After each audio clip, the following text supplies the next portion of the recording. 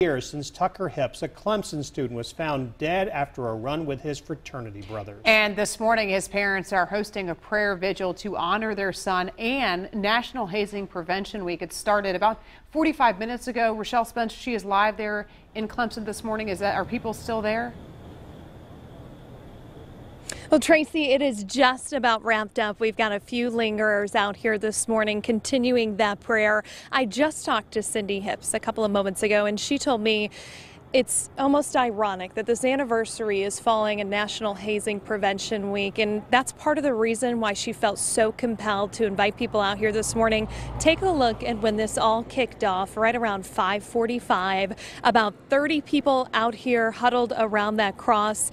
Now, we mentioned National Hazing Prevention Week, and the reason that's tied to this, you may remember, the family believes Tucker was forced to walk along this bridge, and that some of his fraternity members maybe helped cover his death. That was never proven. They've since settled with the university for $250,000. But meanwhile, her son's death has sparked statewide change. The Tucker Hipps Transparency Act requiring public colleges in South Carolina to post any Greek life misconduct violations publicly online.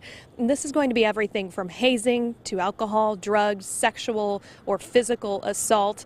Clemson has told us there has been a significant decrease in recent years, and the Hipps family just so unbelievably proud of that and hoping the Transparency Act will continue that for years to come. So a few people still out here this morning. Just talked to his mother, Cindy, and we're going to have that for you coming up on Daybreak. But for now, we are live in Clemson. Rochelle Spence, 7 News. Yeah, somber morning there. Thank you, Rochelle.